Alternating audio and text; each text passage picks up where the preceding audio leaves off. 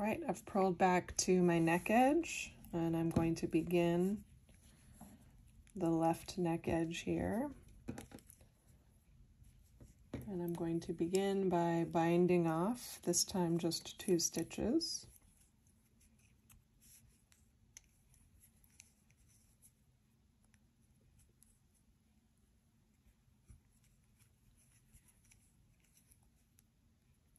And then I'll purl to the end.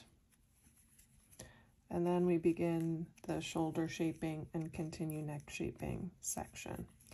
When we get to that section, we will be working some short rows along the shoulder and binding off stitches along the neck edge as we've just begun doing.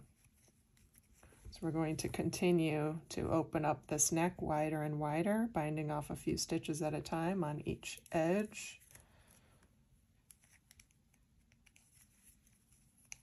While shaping the slant of the shoulder.